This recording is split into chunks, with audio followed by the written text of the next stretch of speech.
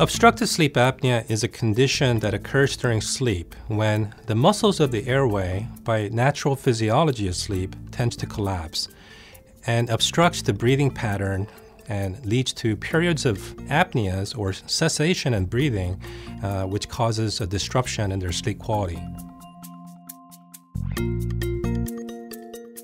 Obstructive sleep apnea is caused by unfavorable anatomy. And what I mean by that is anything that helps to narrow the upper part of the throat, including unfavorable position of the upper and lower jaw, presence of any excess soft tissue, including enlarged tonsils, or bulkiness or unfavorable position of the tongue or musculatures in the throat.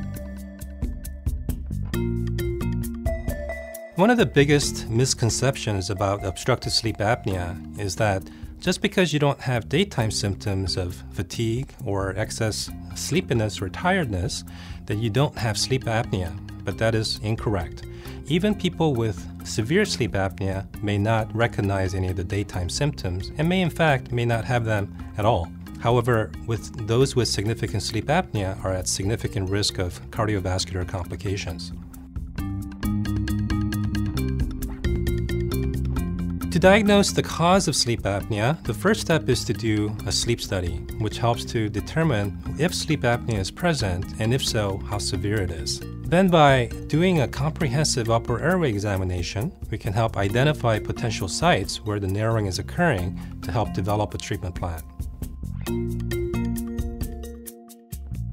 For most adults with sleep apnea is typically treated first with CPAP, which stands for Continuous Positive Airway Pressure. It's a mask you wear at nighttime, but there are challenges to use of the device, as only about 50 to 60% of the patients who try it can tolerate it.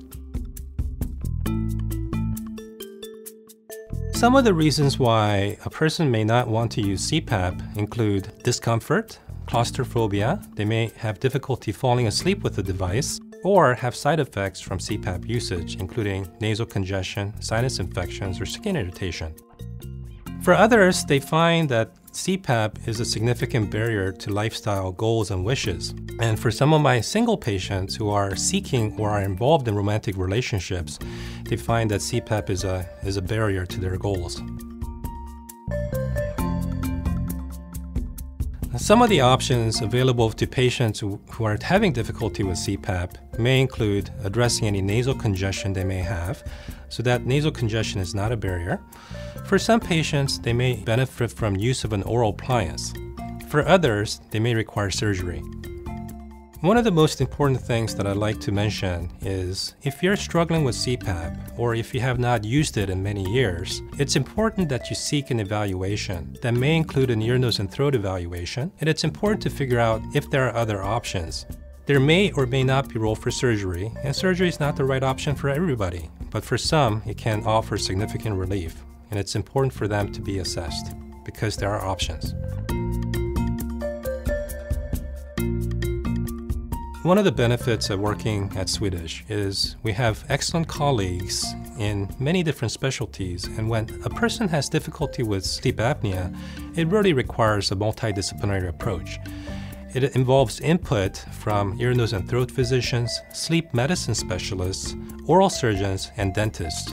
And we have resources available at Swedish to accomplish all those things.